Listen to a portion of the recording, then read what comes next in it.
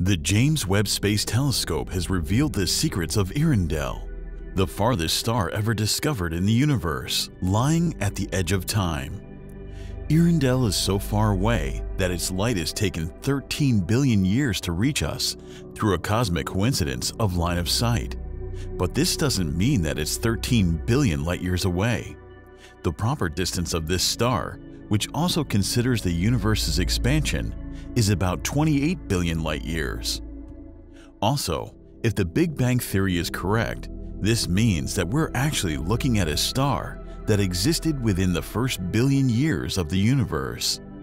Hence, it could belong to the elusive first generation of stars that astronomers have been hunting for decades. But Earendel is so far away that it's impossible to study its properties in detail with Earth-based telescopes or even the Hubble Space Telescope. And this is where the James Webb Space Telescope comes into the picture. So how did astronomers discover Earendel, a lone star so far away in the cosmos? How is it different from the stars we observe in the local universe? Finally, and most importantly, why were astronomers surprised by the James Webb Space Telescope observations of Earendel?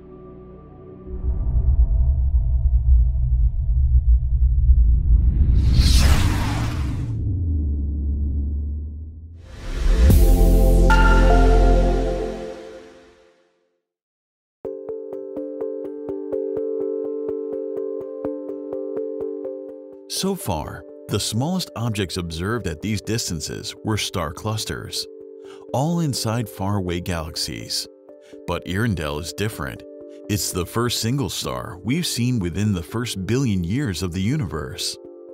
Astronomers found it by chance using the Hubble Space Telescope. Hubble first observed the star's parent galaxy that was gravitationally lensed by a cluster in the foreground. Massive astronomical objects, such as galaxy clusters, distort the space-time fabric around them.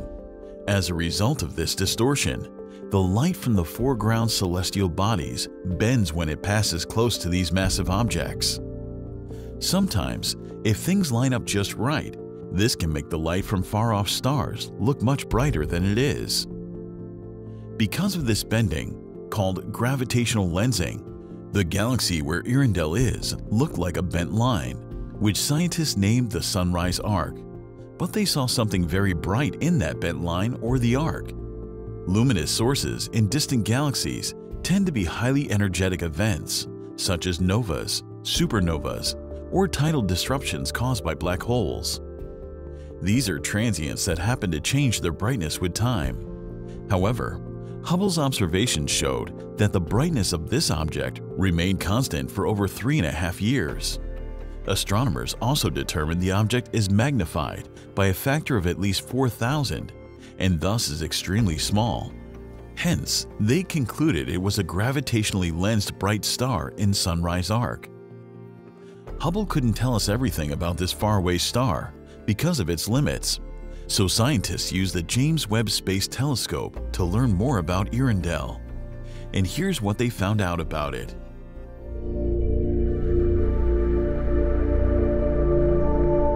There are 3 significant points to note in the observations by the James Webb Space Telescope. The first is the star's redshift. Redshift helps us understand how far away objects in deep space are. We use a value called z to represent redshift.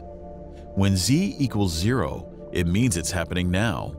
As z gets bigger, the farther back in time an object is, and the farther away it is from us.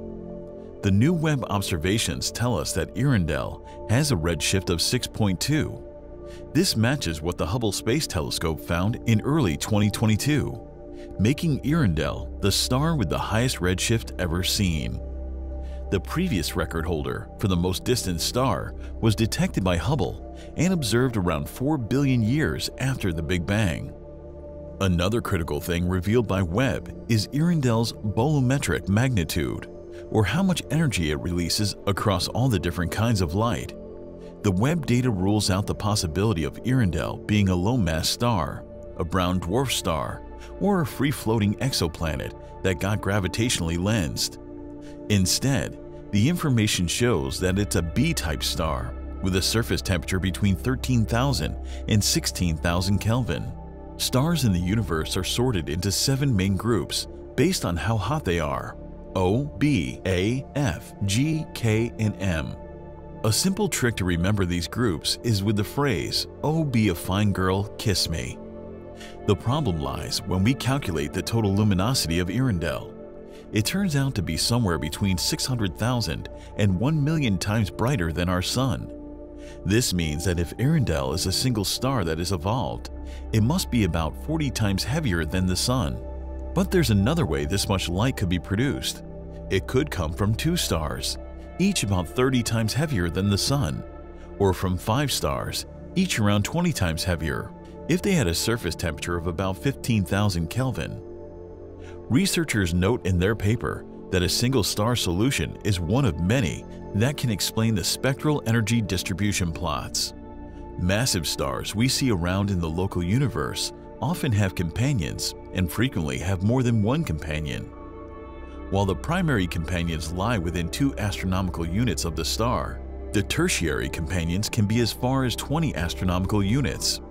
This means that even if Earendel has companion stars, they cannot be seen by the James Webb Telescope because of the resolution power.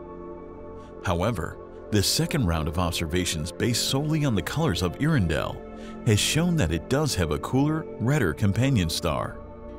This light has been stretched by the universe's expansion to wavelengths longer than Hubble's instruments can detect, and so was only detectable with Webb. A companion's presence solves another problem and shows that our understanding of stellar astrophysics is on the right track. That's because if Earendel had a luminosity 1 million times that of the Sun, it would have exceeded the Humphreys-Davidson or HD limit. The HD limit is the empirical luminosity limit above which no stars have been observed, at least in the local universe. Webb's latest NIRCam observation also reveals other exciting things in the Sunrise Arc, the most highly magnified galaxy yet detected in the universe's first billion years. It shows us features like young places where stars are being born and older groups of stars that are as small as 10 light-years across.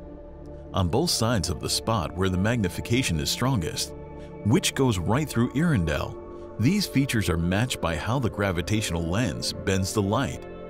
The area where stars are forming looks stretched out, and it's thought to be less than 5 million years old. There are smaller dots on either side of Earendel, and there are 2 images of an older star group, probably around 10 million years old. Astronomers determine this star cluster is gravitationally bound and likely to persist until today. This shows us how the globular clusters in our own Milky Way might have looked when they formed 13 billion years ago.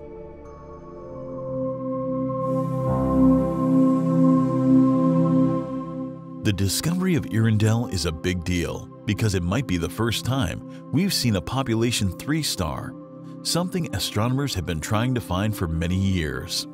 These are stars from the very beginning of the universe. Initially, primordial nucleosynthesis produced only 2 major chemical elements, hydrogen and helium. The first stars, called population 3 stars, had very few other elements, which we call metals in astronomy. Most of these population 3 stars are believed to have died already, and the few left are hard to see because they're dim. They're almost impossible to spot naturally, and most candidates have been found in gravitationally lensed galaxies. Astronomers expect that Earendel will remain highly magnified for years to come, so subsequent observations of this far-flung star by the James Webb Space Telescope would reveal its precise nature. Looking for the first stars and galaxies has been a holy grail in astronomy. The discovery of the first generation of stars would help us understand star formation and verify the predictions made by the Big Bang model. It could even help us solve the JWST early galaxy problem, which asks why Webb is seeing so massive, fully developed galaxies in the baby universe. Also, searching for these stars is like searching for our own origins. As Richard Feynman once said, the most remarkable discovery in all of astronomy is that the stars are made of atoms of the same kind as those on Earth. This concludes another episode of the Sunday Discovery series. Recently, the James Webb Space Telescope found signs of the first supermassive stars at the edge of time. They are so huge that they could dwarf the largest stars we have observed so far. If you missed this episode, be sure to catch up on the exciting discovery.